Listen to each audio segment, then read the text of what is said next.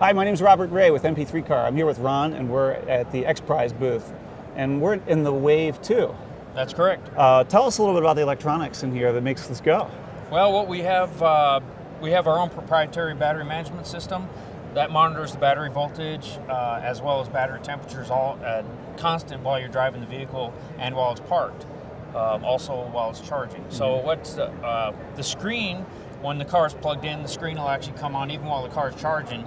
And it's just something so you can take a look at it while it's charging. It tells you, you know, what your voltage is, about how close it is done to full charge. But while you're driving, then the screen becomes animated. So you've got your wheels start moving. It tells you your battery temperatures. It tells you your voltages overall, how many miles to go on your charge.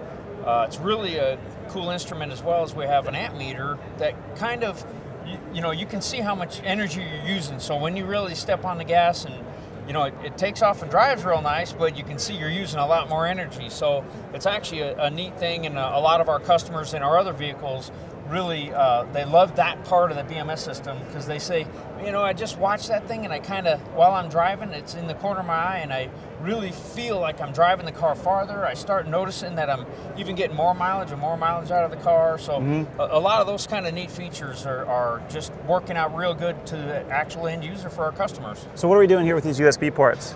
We really want to start looking into the future of what might be in the car. I mean, you can charge your cell phones, your iPods, all that type of stuff right off of there as well. You Plug don't in your music, have to use, videos. Yeah, I mean, is all that software functional yet, or are we kind of still in the planning beta phase? There actually is a full computer on here that operates the stereo system and everything through the screen. What type of computer? I can't even tell you that part. Okay, all right.